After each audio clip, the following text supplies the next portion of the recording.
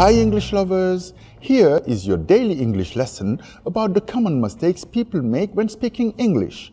Today, we are going to talk about a common mistake that French speakers make in English when talking about age. Many people generally translate j'ai 19 ans into I have 19 years old. Yes, that is incorrect. We say I am 19 years old instead. In English, you are your age. You don't have your age.